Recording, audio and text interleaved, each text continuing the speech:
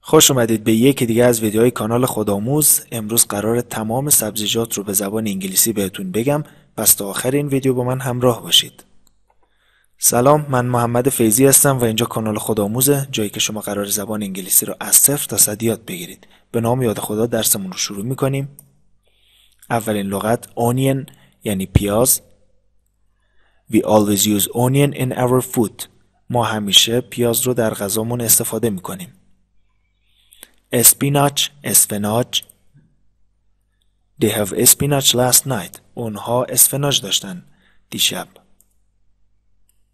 Onion greens، پیازچه. In addition we use onion greens alone. بر علاوه ما پیازچه رو تنهایی مصرف میکنیم. Corn یعنی ذرت. My country is importing corn. کشور من ذرت رو وارد میکنه. Cabbage یعنی کلم. Cabbage has a lot of vitamins. کلم دارای مقدار زیادی ویتامین ها هست. Mushrooms، قارچ. They can use mushrooms alone. اونها میتونن قارچ رو تنهایی مصرف بکنن. Carrot، هویج. I give carrot to my rabbit. من هویج دادم به خرگوشم. Tomato، گوجه فرنگی. I need some tomato for night. من برای شب مقداری گوجه فرنگی نیاز دارم. Potato، سیب زمینی. She can make chips from potato. اون دختر میتونه چیپس درست بکنه از سیب زمینی. Broccoli، بروکلی. I use broccoli to lose weight.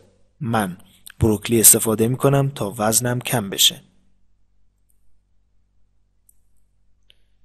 Minute، نعنا. Always try minute to have healthy teeth. برای داشتن دندونهای سالمتر همیشه از نعنا استفاده بکنید. Coriander، گشنیز. Coriander is so good for heart. گشنیز برای قلب خیلی خوبه. Pepper، فلفل. This food has a lot of peppers in it. این غذا دارای فلفل خیلی زیاده. Squash، کدو سبز. احمد hate squash. احمد از کدو سبز متنفره. Peas، نخود. My favorite food is peas and bean. غذای مورد علاقه من نخود و لوبیاست. Bell pepper، فلفل دلمه. She can make 10 kinds of food by bell pepper. اون دختر میتونه 10 نوع غذا رو با فلفل دلمه درست بکنه. Basil، ریحان. We always have basil in refrigerator. ما همیشه ریحان در یخچال داریم. Wheat یعنی گندم. This bread was made with wheat. این نون از گندم درست شده. Garlic یعنی سیر. Let's try garlic in our food. بیا سیر رو در غذامون امتحان بکنیم. Radish، تربچه. They have radish in their yard. اونها تربچه در حیاتشون دارن. Cauliflower، گل کلم. Eggplant، بادمجون. My family never cook eggplant. خانواده من هرگز بادمجون نمیپزن. Pumpkin، کدو تنبل. They cook pumpkin once in a week. اونها هفته یک بار کدو تنبل میپزن.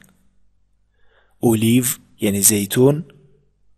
We always try to eat olive alone. ما همیشه تلاش میکنیم زیتون رو تنهایی بخوریم. Garlic یعنی سیر. It is good to eat garlic with a stick. خوبه که سیر رو با کباب بخوری. خب دوستان، این بود ویدیو امروزمون. امیدوارم که مفید واقع شده باشه. لطفاً برای حمایت بیشتر از من کانال رو سابسکرایب بکنید. زنگوله کنارش رو هم بزنید.